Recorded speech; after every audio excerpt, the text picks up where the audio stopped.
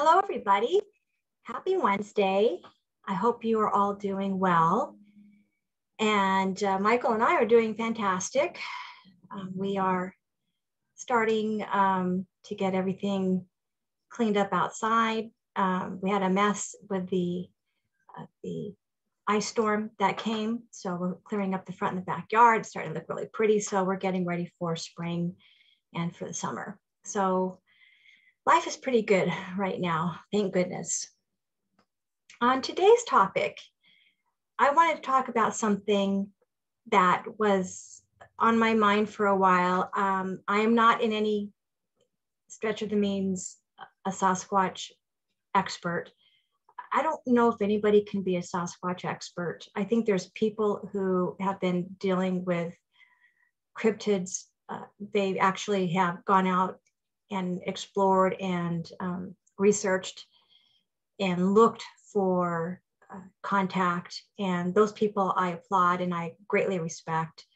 And I think they are the ones who probably I would consider more of an expert. But I've only been specifically working with Sasquatch or in contact with Sasquatch for 8 years. So I'm not in any way someone who has been doing this for years and years, not like Michael and not like a lot of his friends who've been in the field for many, many years. But I do have a message and I do have some concerns about what's happening with people's interest with Sasquatch. And I don't like to call them Bigfoot because I've always thought, well, how would humans feel if someone said, hey, big nose, or hey, big booty, or whatever. I know their footprints are big, but I've always got the feeling that that's kind of a silly thing that humans do. We kind of give everybody little nicknames and stuff. I also heard down south they call Sasquatch boogers, and I don't like that. A booger is something that comes out of your nose, and I don't even understand how that nickname came about. I don't even really want to know, but I do know that I just think that you have to give respect to beings who are not us or to anybody. You have to give respect to anybody who is on this planet, who's living and minding their own business and doing what they need to do. I think the one thing that I want to talk about is kind of this idea of going out and trying to contact Sasquatch and looking for some type of contact and how people are going about and doing it. I think that there has to be some kind of respect when you go out into the forest, not only because it has to do with a place where they live, it's like their home, but because I think there's other elementals, there's the paranormal in the forest that we don't even know of. There's probably things that hide from humans. They've learned to hide because humans can be probably the scariest thing in the forest at times. Now, I'm not trying to say that there's not scary things in the forest. There is. And plus, there's wild animals as well. So there's a lot of things that you have to watch out for. But for me, I think humans can be some of the scariest people in the forest. And I think you have to go in knowing that you're a guest. And I don't ever have the idea of when I'm in the forest that I go in and it's mine. It's something that is my God-given right to go hang out and be in. I am appreciative and respectful when I go in because I know that it's probably different areas are the locations of where Sasquatch probably hunts and resides. And so I want to be kind of respectful of that. And if we're going into an area where there's known Sasquatch sightings, Michael and I try to put out the mindset first in an empathic way, just kind of like that mindset of we come in peace and we're focusing in on trying to get contact in some way. as we're going to our destination. And then when we're there, we bring offerings of apples and chocolate, dark chocolate. And we found that the female Sasquatch, Warja, loved the chocolate. And so that was great. So I loved giving her the chocolate. But we established a relationship with her and with another Oregonian Sasquatch, Loki. So it's not, I didn't ever get the feeling that she expected it every single day, or not every single day, but every time we went to go visit her, I didn't get the feeling that Warja or any of the Sasquatch that we were trying to get in contact with expected the apples or expected the chocolate or the nuts or whatever it is that we brought. I always got the feeling that they appreciated it. So I come from a different mindset that if you give little offerings and little gifts to the Sasquatch, that they'll expect it every time. I don't get that at all. I think that just like friends who maybe will bring over a bottle of wine or maybe flowers, every time you invite them, you don't expect a gift. It's just they give it to you when they appreciate the friendship or whenever they want to. You don't say, oh, by the way, every time you come to my house, you have to give me a gift. We wouldn't have any friends if we did that. So I think that in regards to that, I found that, I've sensed it's a little bit different with Sasquatch in that regard. I think something else that is interesting is I look at them as forest dwellers. I don't look at Sasquatch as some tribe of beings who, and and Loki told me that they consider themselves tribes, that they just kind of roam the forests. I think that they have specific areas that they go to. They know these locations. Borgia told me that they have a winter camp and a summer camp, and that makes sense. And that's something that humans do. So I think that when it comes to understanding when you're in the forest, understand that we exist with other beings. And I'm not thinking that whoever's watching this, that you don't know this already. It's just that there are some people who maybe don't know anything about Sasquatch, who think that they're wild animals, and they are not wild animals. And I don't know why anybody has this idea that they are. I think humans relate everything in this world to how they see other humans and how they communicate with other humans. You can't do that in the paranormal. It just doesn't work. The rules are different. With cryptids, it's entirely different, because with Sasquatch, not all of them are just earth-bound beings. Some of them are portal jumpers, like Loki is a portal jumper. And he was the first Sasquatch that got in contact with me. So I think we have to understand that they have a right to be in the forest just as much as we do. And I think humans have this idea that they're the top of the food chain. And I think there's always something that's out there that, especially in the paranormal, that probably hunts us. I don't think Sasquatch hunts us. I think what Sasquatch does is they're very cautious and wary of humans. So I think that's something that is important for me to say, is I think that they've learned to be wary of humans.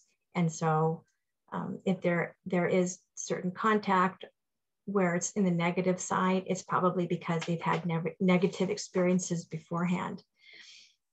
Now with Loki, he explained a lot of things to me.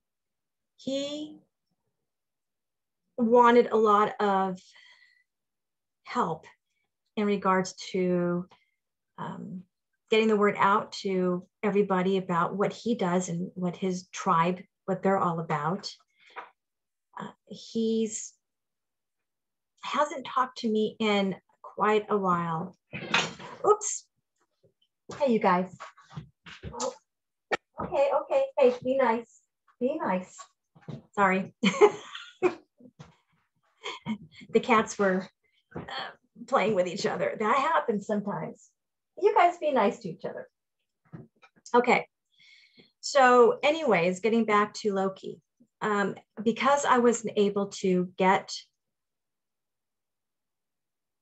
the information out, and then sometimes he would talk to me at 2 o'clock in the morning. Sometimes he would talk to me at, he'd wake me up and he'd have information he'd want me to start writing down.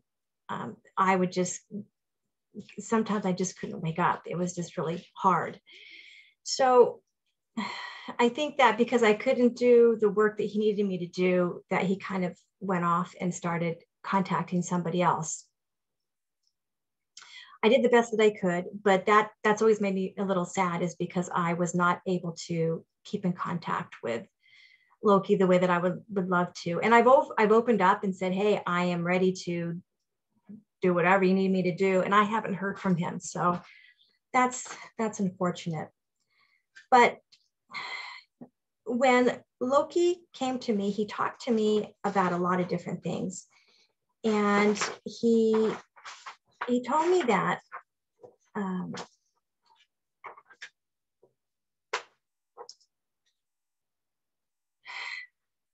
they are weary of certain groups in the forest. Sasquatch doesn't, I don't think that a lot of them have this idea that they don't look at the forest like we do.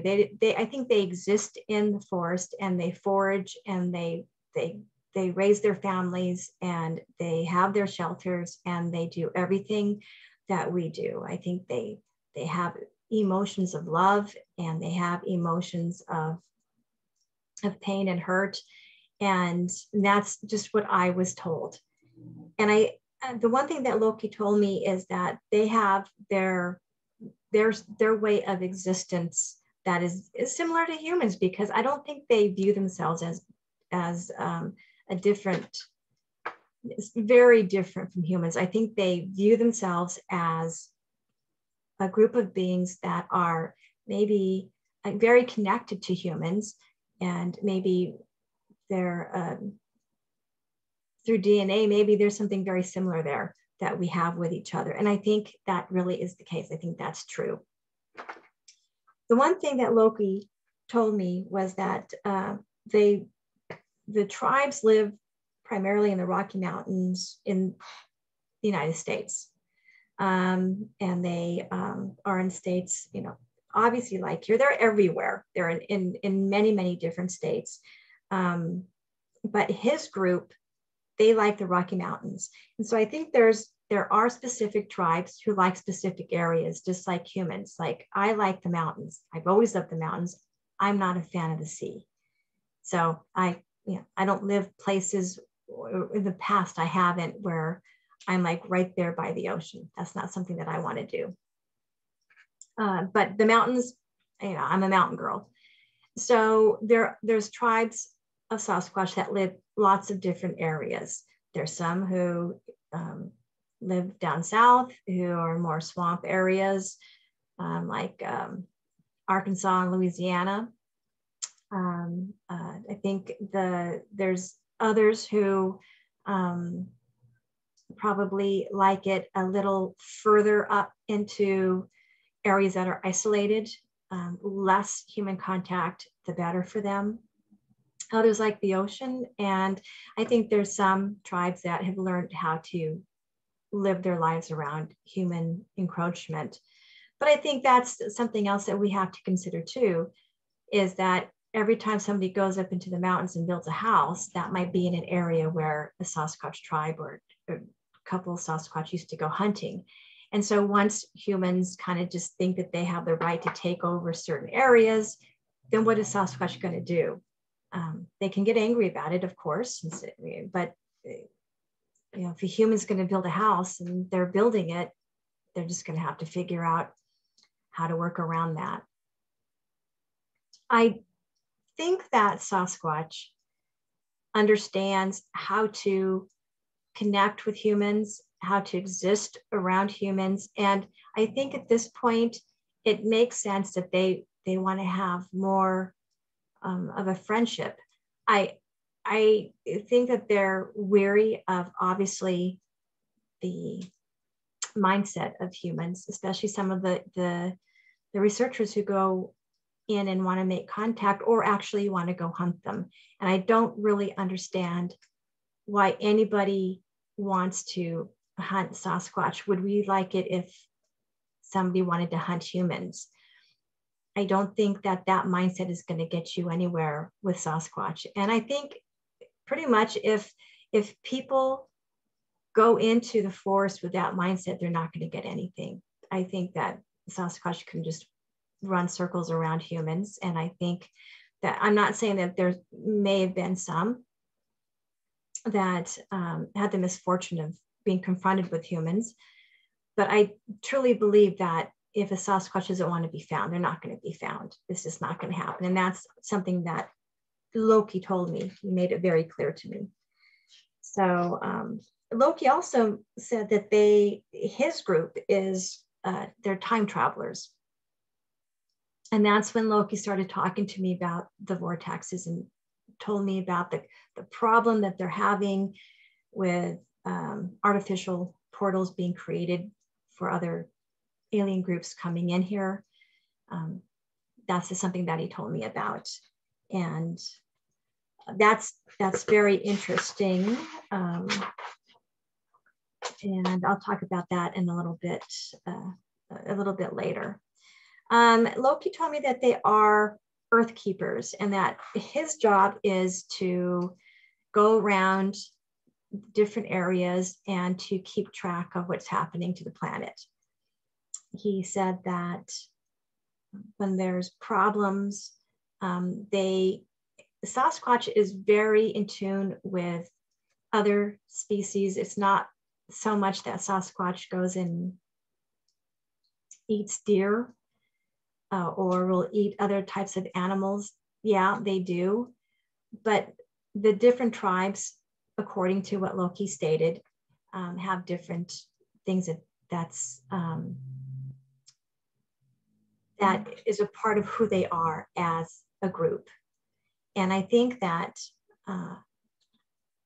he was stating that they watch Earth's history, and he said that they're pretty much are the watchers of Earth's history, pretty much being her time clock and witness. So fortunately, I wrote all this down, so I have something to remember. Sometimes what happens when I have somebody who's communicating with me, and if it's not my information, and I said this for years, I don't retain it, because if it's not my experience in life, I don't retain information. I have to write it down, especially if it's from somebody else. It's their information that I'm supposed to give. It's not mine.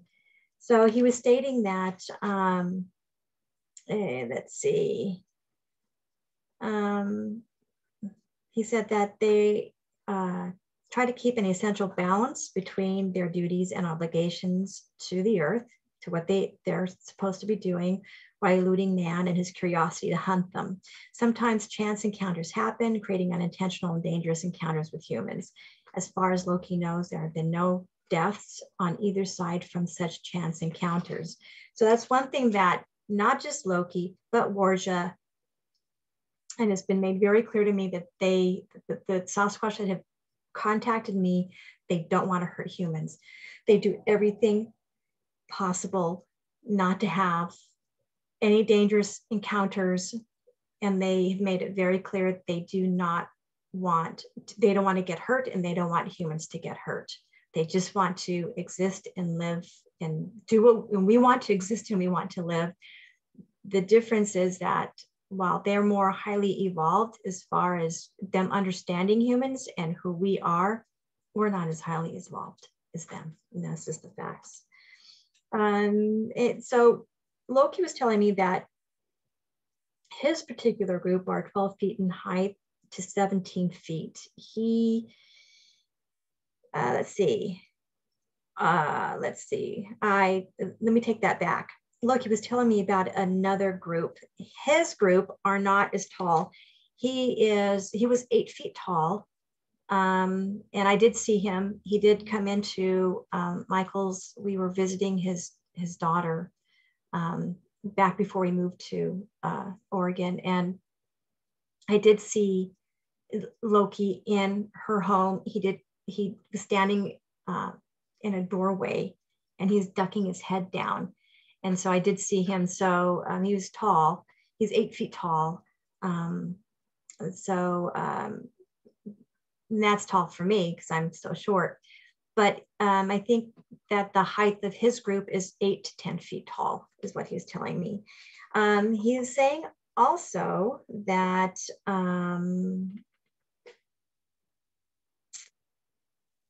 he liked oranges as well. It's not just apples. They definitely they eat fish. They eat all kinds of, they forage. That's just what they do. They're good at it. He also stated that there is a very dangerous, tall and large Sasquatch. And this type of Sasquatch is even dangerous for them. He said that they are from 12 feet in height to 17 feet. That's pretty tall. He said that when various tribes travel throughout areas where these large Sasquatch dwell, they have to do so in careful and methodical ways. Males travel in small groups surrounding their families in order to divert any attention away from these giants. Loki said the large Sasquatch can be cannibalistic in nature. It just depends on the circumstances. So he said that fortunately for humans, that the large giants prefer to stay away from us. He said, in a very bizarre paradox, giants are revered by many of the Sasquatch tribes because they are considered sentient elders by ancient clandestine laws known only to the Sasquatch. This basically means that the giants carry a lot of Earth's archaic history in their DNA. So I think that sometimes down through history, obviously, I think some of these giants have been probably seen, and I think the Native Americans probably have been the groups that have seen them. But I believe that the Native Americans have learned to live with Sasquatch in ways that other groups haven't. And I think it's just because it's just not in their teachings in their school to even go outside the realm of humans. Humans think that, humans focus on humans, and I think that's the sad thing. Because really in this world, there's so much that we don't know that we should really look at what's out there. And cryptids is a really good start for anybody who is thinking and open to looking outside themselves, outside the human realm of reality. So let's see here. Loki basically kept in contact with me. The first contact was in 2014. And that was really special for me because I just didn't have any idea much about cryptids. I was probably more in tune with Dogman because I think I actually had experienced Dogman a bit more up in Taos, New Mexico. And I'm pretty sure that when I was working cattle up in various areas in Colorado and Arizona, that I probably came close to Sasquatch with my horses and various situations where you could feel and sense something was around you, but you just couldn't see it. And my horses would get scared and skittish. And so I knew something was around. And the one thing is that when you've lived in the mountains long enough and you've camped out in the mountains, and I used to camp out in a tent. And so it was a little precarious because, if something wanted to get in, it could get in. But I heard bear, I heard a lot of different other things too. And so I do know the difference in that feeling of if you sense a bear or a cougar coming towards you versus something else that is out there. And you know that if your dogs are growling and they're not willing to go outside the tent or outside wherever you're camped out at, you know that it's something that not even they want to deal with. And so I just think that Sasquatch gets curious and just wants to kind of check out and see who's in the vicinity. I think that the one thing that I loved about Loki is when he talked to me about portals. And what he did, which was really interesting, is he went into my mind and he gave me a beautiful image of all of these these pyramids that were upside down, spinning, and they were spinning clockwise. And there were just thousands of pyramids, and it just seemed like another galaxy, another universe of pyramids. And that's what they would do. They would portal jump, and they knew how to go into each one of these portals. And these pyramids, which were upside down, were portals. And I think what was really cool about what he showed me was he said that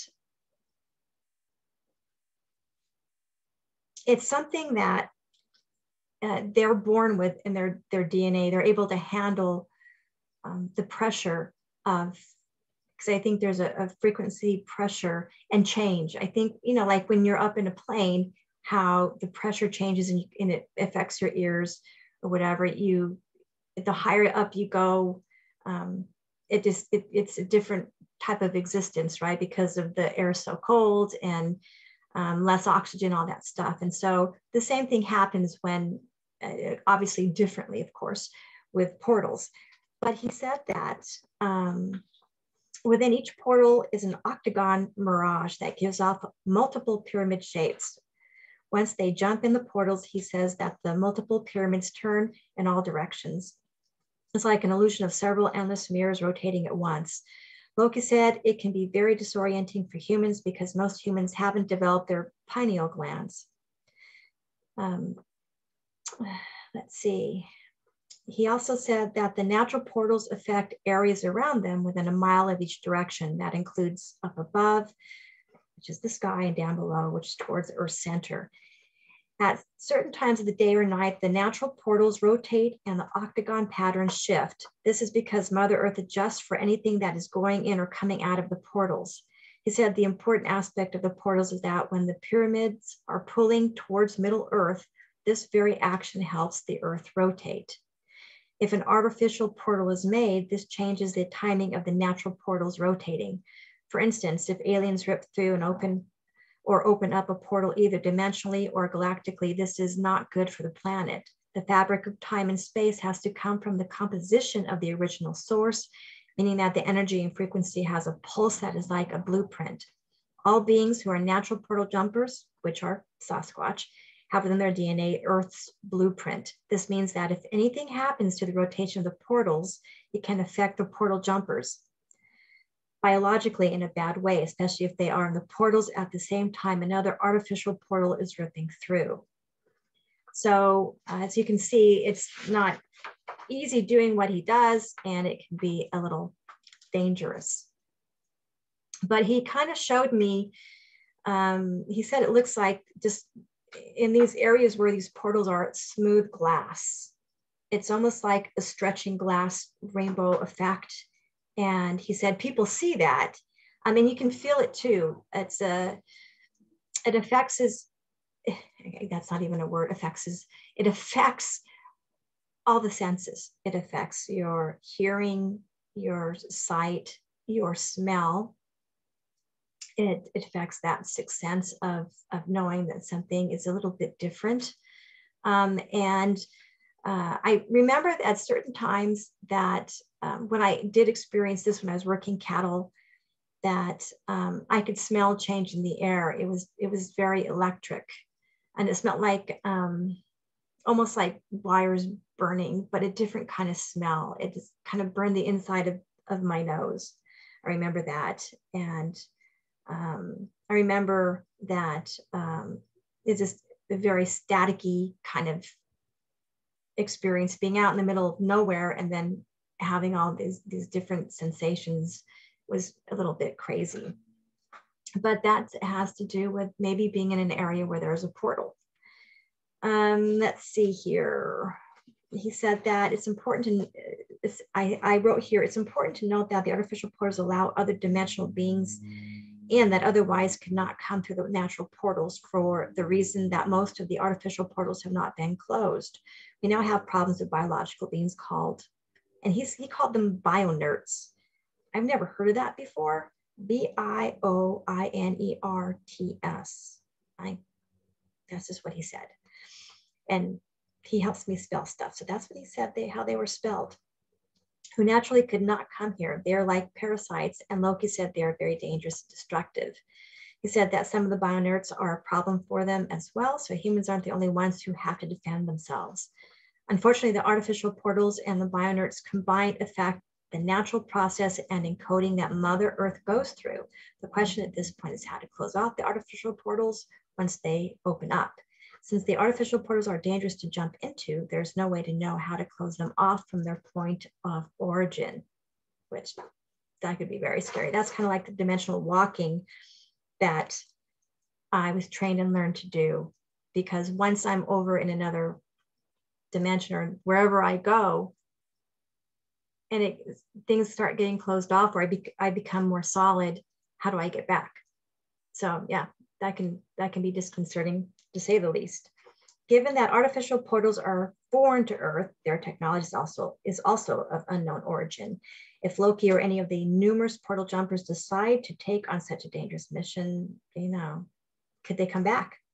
I mean, that's just something that is a little scary. And so this is also something, again, another note of Loki. He said that the portals contain a unique component that gives off the slightest appearance of glass with multiple rainbows running through it. The frequencies that resonate within the portal itself bounce off each other and give off a harmonious hum that usually only animals can hear. My understanding is shamans and healers can also hear this hum, which is a sign of communion with the earth. So I think this happens with the natural portals that are all over the planet. And I think that these portals are also around ley lines too. I think that has a lot to do with where you can probably find something very, very unusual. So with that being said, as far as the portals, Loki did actually come back to me, and he did tell me that there was a resolution, that they thought that they could figure out how to close off these artificial portals. And it's almost like, imagine cheesecloth that's been ripped open or torn. It's like, how do you sew that back up? I mean, what do you do to make it back to how it naturally or normally was before it was torn? Normally what we do, we just toss that and get another cheesecloth or whatever. But you can't do that with these portals, because it's a tear that Mother Earth is dealing with, and it's not healthy. And so they have to go back through, he was telling me, and figure out how to close them off. And if that means that they have to go in to figure out where the point of origin is, and see how they calculated mathematically how to get here, then they're going to have to figure that out. And Loki did made contact with me in Albuquerque just before Mike and I left to move to Utah. And he had an alien who was very unfriendly with him, and actually extremely rude, and asked Loki why he was even talking to me, because he basically told me that I was, his view of humans was very low. He just said, she's just a stupid human. And I didn't like that at all. But this and this alien was somebody I had never really seen much before. He didn't look like a gray. he had this is going to sound strange, a potato-shaped head, kind of bigger up top and kind of curved in and then around the bottom part. He wasn't gray or white. He was kind of what would be the color? Like a yellowish green color. And he didn't have the eyes that were shaped like grays with the black. He had kind of eyes that were shaped like mine, except the pupil was different. And a really thin neck. But that was very, very strange. But anyways, he was a mathematician. And from what Loki had told me, it was a math that we don't have here yet. It's not something that anybody does here. So they had figured out with another alien group that there's a possibility to actually fix these rips, because the rips, if there's too many of them, affect the natural portals. So if you wondered if Sasquatch works with aliens, the answer is yes, they do. There's people who have seen Sasquatch around UFOs. They've seen Sasquatch get into UFOs. They've seen Sasquatch actually with other alien groups. They've seen UFOs leave, and they've seen Sasquatch walking, into the forest right after it leaves. So I think it's obvious that Sasquatch has a relationship and works with aliens. I don't know which group. I don't know who this alien was that Loki brought to meet me, but he wanted to let this alien guy know that, and he was male, that I was an empath and that he was talking with me. And anyways, the guy wasn't impressed. I wasn't impressed either. So we didn't get along very good. So that's one thing that I will say, that yes, they work with aliens, and that's for sure. That's what Loki told me. Loki told me about a very interesting vortex, and he calls it the traveling ghost vortex. And I think I talked about this a while back in one of the other videos where I'd written about it. But he said that these are different. And I'm just going to read here what he told me.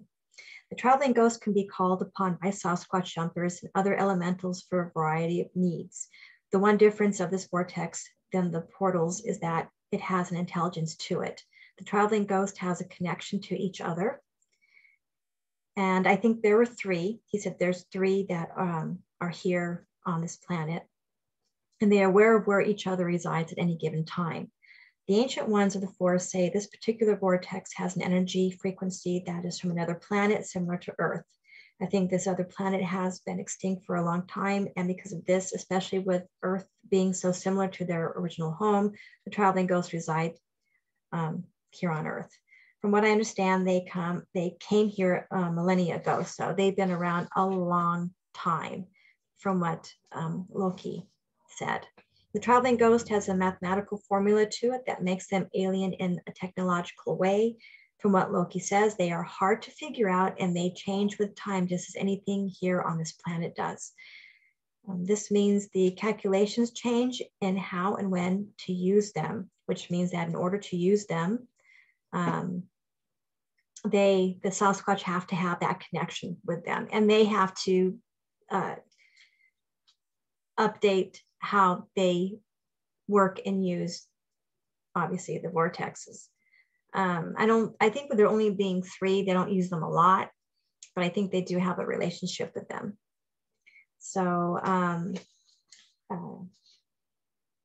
he said that the traveling ghosts are, let's see here. Loki showed me in my mind's eye a little of what it's like to be inside a traveling ghost. I pretty much got a really bad headache and didn't like it. It was like being inside a tunnel with me twirling 1,000 spins a second with light air and something I can't explain, almost like a loud engine exploding in my ears. My frequency just couldn't even come close to what was necessary to connect that type of intelligence. If I ever get pulled into one of these things, I don't think I would be sane, probably wouldn't be alive. So yeah, I just kind of felt like my mind was turned into mush when he was trying to show me. It was just way, way, way too much. I just, I'm not evolved enough to be able to handle it. So that tells me that Sasquatch is very highly evolved, much more than humans. I think that we have to understand and respect that if a person wants to have contact with Sasquatch, understand that you are dealing with a very intelligent group of beings, and to give them respect. And this is just my opinion. If you're looking for any kind of evidence of Sasquatch, and you're looking only at footprints, because they leave footprints when they walk. And if you're looking for footprints, they'll give it to you. And that's all you'll ever find. If you're looking for a relationship with them, that's a little bit different. And I don't think there's anything wrong with pouring casts and getting the casts of their footprints. But if that becomes more important than the actual research, if that for people is the evidence that they're constantly looking for, then they're kind of missing the boat, because it's not about just that type of evidence. It's about trying to establish some kind of connection and communication with them. Michael and I are the type of researchers where it's just really, we go into the forest knowing that they live there. And if by chance we get some kind of contact with them, then we're really grateful, and we let them know that. I think Michael and I went to a conference a couple of years ago where a researcher was talking about how important the casts are and all that stuff. And yes, they are very important. But if that's just your main focus, and that's just something that you're always looking for, again, Sasquatch is always listening and always watching, and they're going to give you what you ask for. I think we have to understand that they want a little bit more than that. They want a relationship with humans. And I think that the more that we understand this, I think the safer it'll be in the forest, because I think Sasquatch will let us know when it's time to leave, when we need to stay out of a location or a situation or whatever. They'll tell us when to go. So I think that's really, when you know you've really made a good connection with Sasquatch, is when you can actually relate with someone who says, hey, you know what, you don't want to be in this area, it's not a good location for you, and you follow your gut and you leave. So I think also when you get those feelings, it can also be from Sasquatch as well. Let's see here. I think that it's important to have an alliance with Sasquatch. I think that we have to have that respect, with understanding that the forest is where they live. And I think that, like, for instance, Michael and I actually went to Sasquatch Highway a couple of years ago. And why it's called Sasquatch Highway, I don't even remember. I guess it's Highway 224. And I think it's the road going from Estacada to Detroit Lake. So we used to go walking that area before the fires hit last year. And when we went out there, we used to take apples and we used to take chocolate and nuts and whatever. And one of the first times that we went out there, we actually got followed, and it was by something bipedal, because we knew that as we were walking, we both would be walking, and we were listening to something that was up to the left and up on this rocky, this area that was a lot of ferns and trees and some rocks. And as we were walking, we could hear something bipedal walking, but we couldn't see it. And then I would say, stop, let's stop. And we'd stop. And then it would walk a few steps beyond what we did. And so it was doing that constantly. So we both sensed and felt that we were being followed, and it wasn't by something that was scary. Now, the one thing is, because we do follow David Paulides' Missing 411, and we watch his channel, and he's a good guy to follow. We're a little more weary and aware of the forest in kind of a scary way, because of the missing people that have actually, the stories of the missing people that he talks about. And it's very sad. So we try to be very careful when we go. We let everybody know that where we're going and the location and whatever. But so that kind of entered our minds too a little bit. It's like, oh God, what is this? But we knew that it was Sasquatch because we got that sense that it was Sasquatch. And so we decided to leave a couple apples and some candy, just basically as an introduction into saying, hey, we know you're there and we're friends and we want to be friendly and get to know you, that kind of thing. This particular Sasquatch just didn't really seem to reciprocate. He's just more curious, and it might have been a young Sasquatch. I think it might have been a juvenile. And I got that feeling from him, because the older Sasquatch, they pretty much are very confident and they're not as wary of humans. And so this one seemed to be a little bit more wary. But we were aware of him being there, and we were aware that this may be an area that the Sasquatch walks all the time. And I know this, Michael knows this. It's just, they can be visible or invisible. If they don't want you to see them, they're not going to be seen. They can, hide, but they also can actually really be invisible. And there are many stories out there, people who swear by what they saw that actually saw them disappear. So they have this ability. And I think that just knowing that there's beings out there in the forest that have this ability, you have to, be respectful, because they're not always going to show themselves to you, but they might be around you and might be watching you. And I think I wrote an article a while back, and I think I was kind of getting a little irritated at people who were camping and then saying, oh, something terrible was following them or watching them or whatever.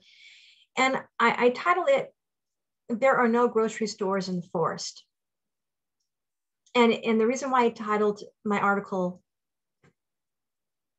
that is because if people camp in an area where a Sasquatch goes hunting, but yet you're camped there and maybe they don't want you camped there, the best thing they can do to let you know that you're really kind of messing things up here is to not make it comfortable for you. So if you ever get an uncomfortable feeling about a location that you're camped at, it's not, I don't think necessarily that something horrible and evil is out there. It's probably Sasquatch saying, hey, get the heck out of here, because this is where I hunt.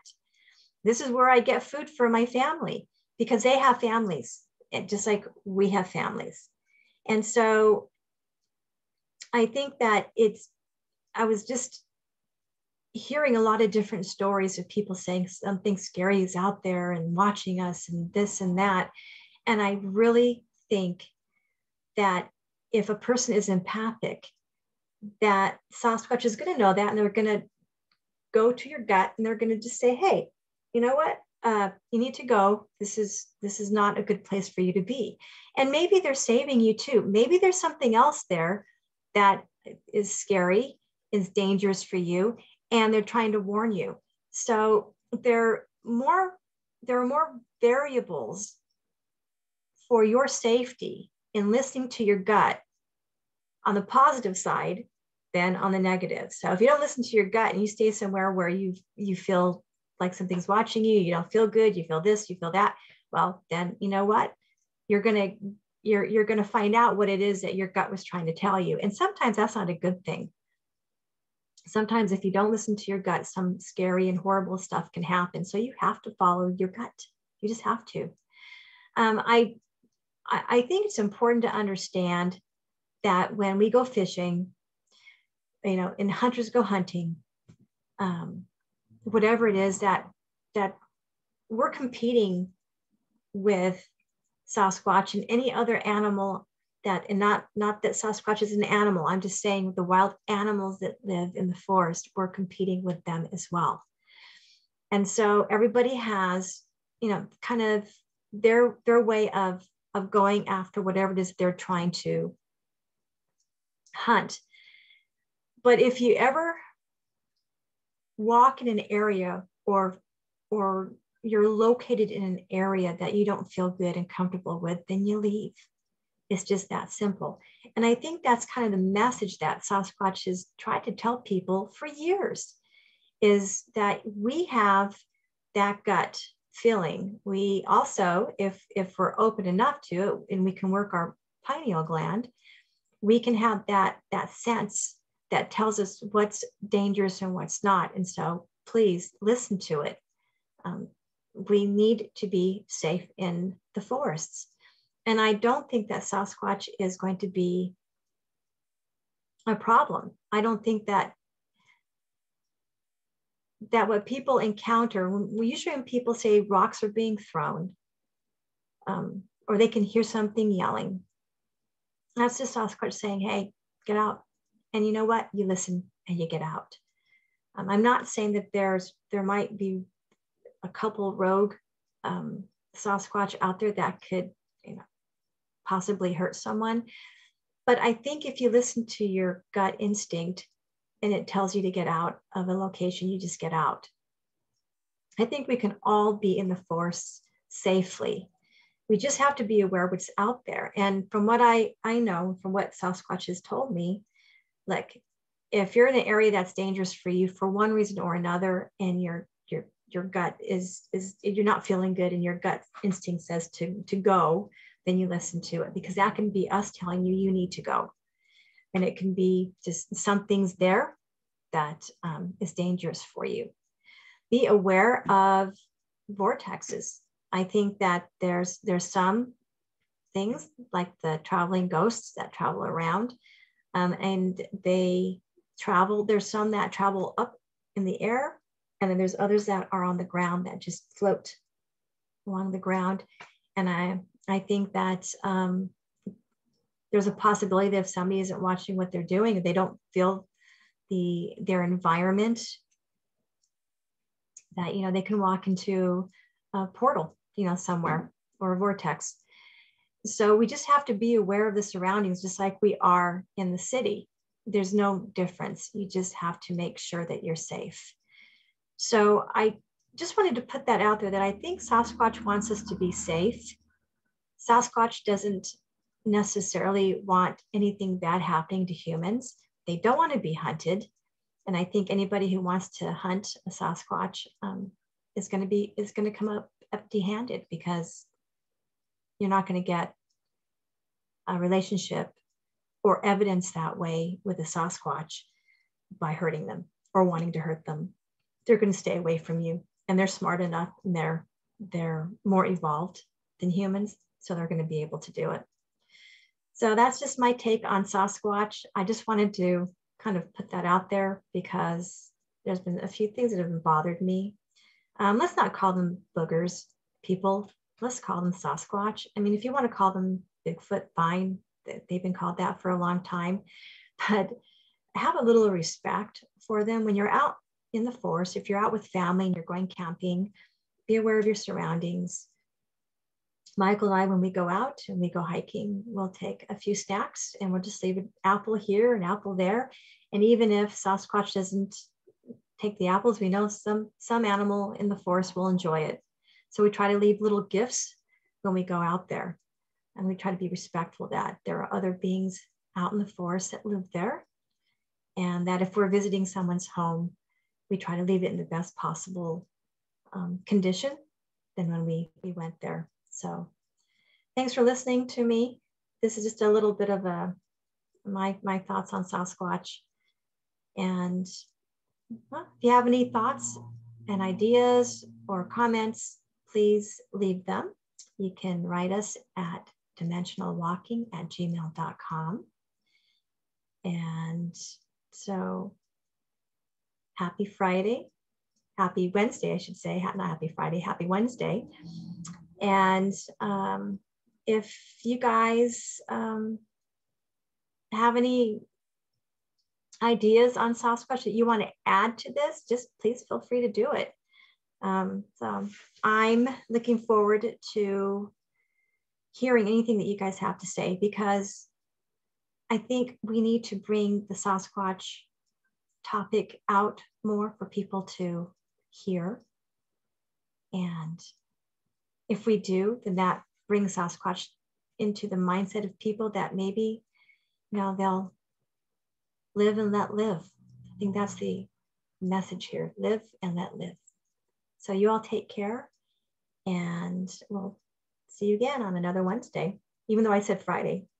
Hey, who knows, maybe we'll do Wednesday, Fridays, Mondays, maybe down the line if we get enough people who